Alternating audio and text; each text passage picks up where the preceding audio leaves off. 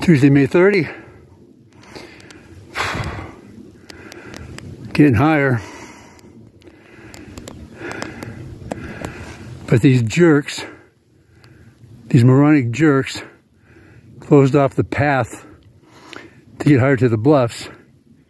And you walk 3/4 of a mile uphill before you find out. They didn't post it in the parking lot. So if you're not in really good shape, you're gonna have to walk real slow to enjoy this and bring lots of water. That's why I'm glad I have a real bike and not an e-bike, because that will not prepare you for this trip. Quite the scenery here in Montana. Look how far that horizon goes.